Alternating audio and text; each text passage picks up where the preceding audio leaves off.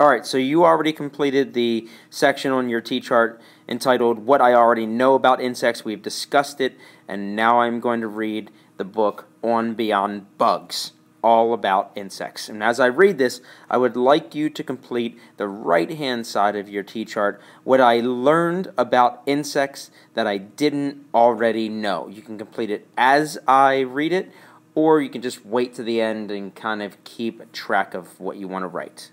Enjoy. I'm the Cat in the Hat, and I'm glad that I found you. Right now, if you look, you'll see insects around you. They live in the water, the earth, and the sky. Just wait, and you'll soon see an insect go by. There are millions of them. I will show some to you. Your mother will not mind at all if I do. Most insects you'll meet have hard shells and lay eggs. They have wings and can fly, and they all have 6 legs. Spiders aren't insects. This news couldn't wait. Instead of 6 legs, every spider has 8. You see here the praying mantis, and the butterfly, and the ladybug, and the grasshopper, and the black ants. Thanks, thing 1 and thing 2. That's a spider. If you look at an insect up close, you'll see that its body is in parts, and each insect has 3. First the head, then the thorax, and here at the end is the longest part, which is called the abdomen. Not very good at rhymes. Those aren't good rhymes. Insects cannot see all the things that surround them, so they each have 2 feelers to touch what's around them. An insect has feelers on top of its head. Some look a lot like a thin piece of thread, while others look much more like feathers instead. We wish we had feelers, but we don't have any. You can also call feelers by this name, antennae. Watch an insect and see the things that it does. Some can swim, jump, or crawl. Others chirp, flash, or buzz. You see the lovely diving beetle and the dog flea, itchy, itchy, and the pipeline caterpillar, and the cricket, and the lightning bug, and the bumblebee. Birds and frogs look for insects in order to eat them, so insects work hard to make sure they don't meet them. Some, like this wasp, have bright colors that say, "Don't come near me! I'll sting you, so just stay away!" This moth's wings are colored to look like the tree it is resting upon, so no one can see it. Terrible rhyme. This spittlebug sits and he spits out a bubble. It's wet and it's cool and can save him from trouble. For when he's all covered in bubbly foam, if a hungry bird comes, it thinks, "Nobody's home." Here's a riddle I learned from my mother. How's a skunk and a ladybug like one another? When danger is near, it is easy to tell. They suddenly give off a terrible smell. Ew! These busy insects are my friends, the ants. They like to eat seeds, other insects, and plants. Ants are so strong they can lift things that weigh over 10 times their weight, and they do it all day.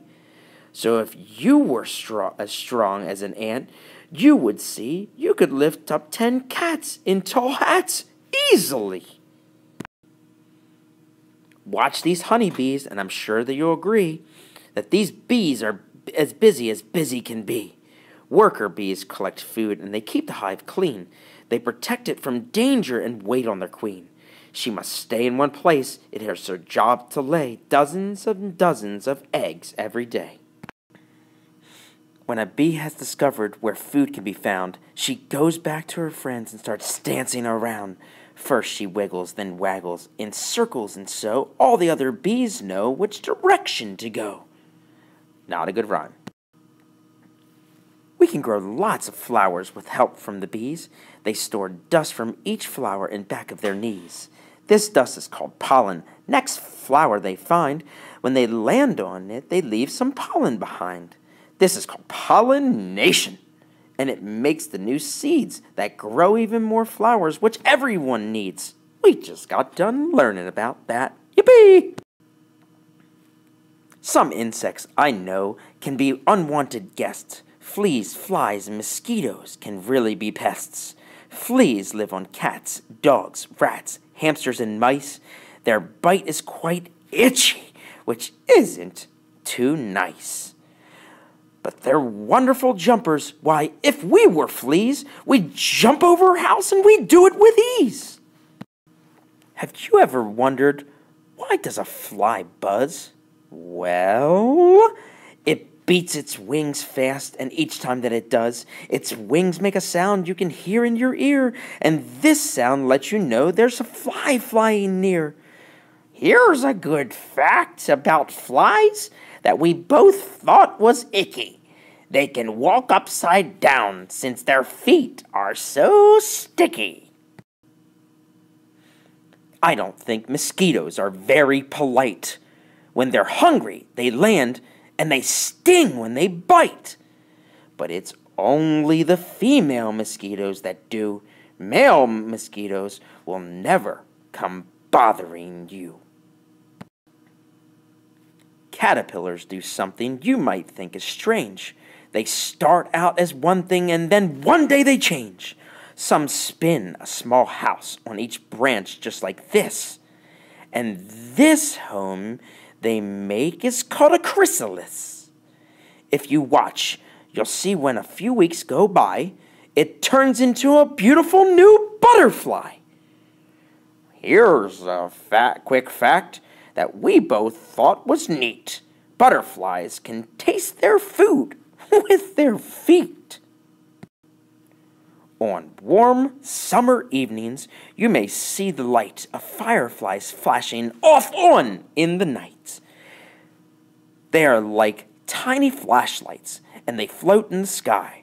And if you want to catch them, it's all right to try. Use a jar with a lid. Watch them glimmer and glow. Then open the jar up and let them all go. Or take a wiffle ball bat and try to hit them and watch them as they fly. Yeah, never did that. All day and all night, on the ground, in the air, insects are moving around everywhere. It's important for us to keep learning about them. The world that we know couldn't go on without them. The butterfly, ladybug, ant, and the bee make everything better for you and for me. What a great story.